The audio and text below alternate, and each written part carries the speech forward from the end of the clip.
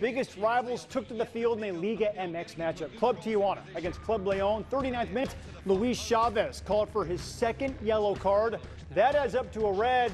Doesn't look that bad to me, though. So he's gone, and the Cholos were down to 10 men. 14 minutes later, Leon struck.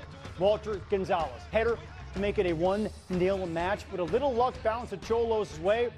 Luis Fernando Fuentes shot deflected off a Leon player and in for the equalizer. So this one ends in a backflipping 1-1.